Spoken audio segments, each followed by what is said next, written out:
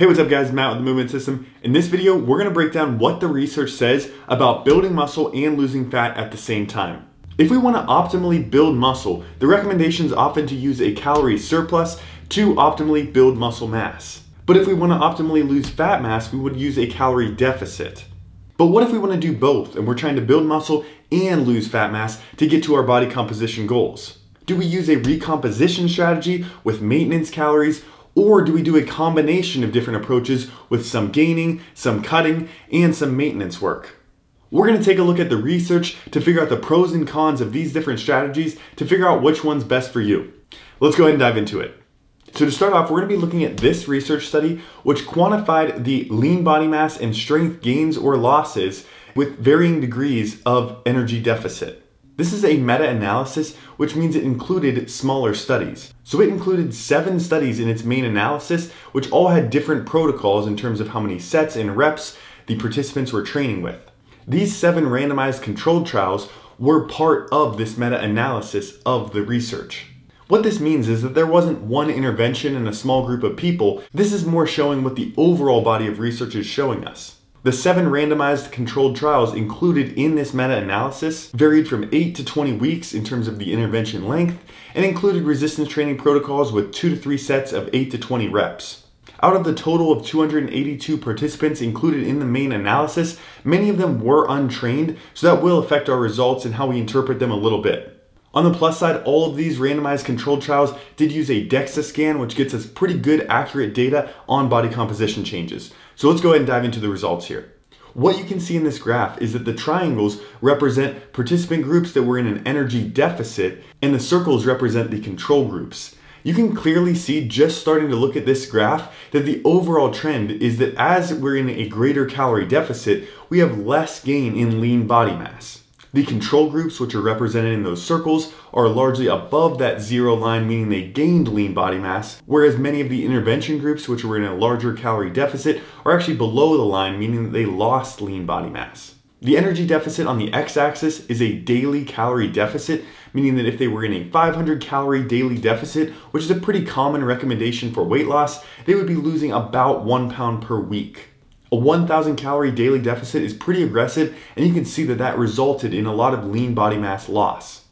The researchers quantified this loss, saying the impairment of lean mass gains scaled with severity of energy deficit. What this means is that with a more substantial calorie deficit, we saw more loss of lean body mass. The crossover point with this specific group in this specific study was around 500 calorie per day deficit, meaning that with about a 500 calorie per day deficit, these participants on average weren't able to increase their lean body mass or gain hypertrophy. So to summarize what the research is showing us so far, the more that we cut our calories, the less that we're able to build muscle. If you're wondering why this is the case, a lot of this impairment comes from the endocrine system. One thing that the researchers mentioned was energy deficits directly impair insulin-like growth factor 1 production and reduce serum concentrations in a dose-dependent manner. IGF-1 is not the only hormone that's causing this deficit to be seen. It's just an example of how the endocrine system can play a role in this result. This is important to understand because if you're taking advice from enhanced lifters who don't have the same endocrine system function as you do, they could be giving bad advice based on their own experience. So a calorie deficit does significantly impair hypertrophy. However, what is the impact on strength? If we compare these two graphs here, what you can see is that on the top, we're comparing lean body mass gains in an energy deficient versus a control group. There's a statistically significant negative effect here where a calorie deficit is leading to significantly less lean body mass gain or hypertrophy. However, on the bottom, you can see that the results are more mixed. The overall trend is still towards some loss of strength with a calorie deficit. However, there's not a statistically significant decrease in strength from that calorie deficit. The study concluded this: overall, our results suggest the presence of an energy deficit impairs the accretion of lean mass, but not strength gains in response to resistance training. What this means is that the process of muscle hypertrophy and increasing lean body mass is a bit more calorie intensive. The process of building strength relies heavily on neuromuscular adaptations, which can still be seen in a calorie deficit.